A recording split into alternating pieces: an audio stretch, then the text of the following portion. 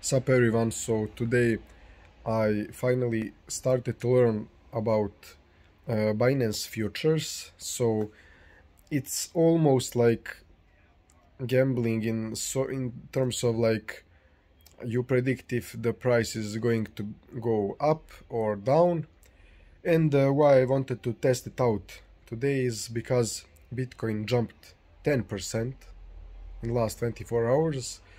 Ethereum also jumped like a lot in the last 2 days, and I just wanted to see if trading futures makes any sense, because in my opinion those two coins should drop tomorrow or the next week. So I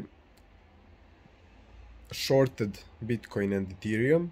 Now Bitcoin on 21,000 and Ethereum at 1700, just to play with Binance futures. I didn't put a lot of money in that because it's like almost like gambling. So I put just $5 on Ethereum, which was a minimum, and $21 on Bitcoin, which was also the minimum for that, just to see how it works. And also why it isn't like full-on gambling is that you can cancel at any time and you won't lose everything.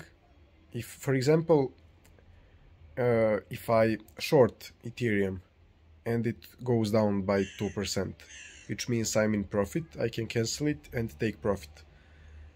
But for example, if I'm wrong, it goes up by 5%, I can cancel it and take that small loss.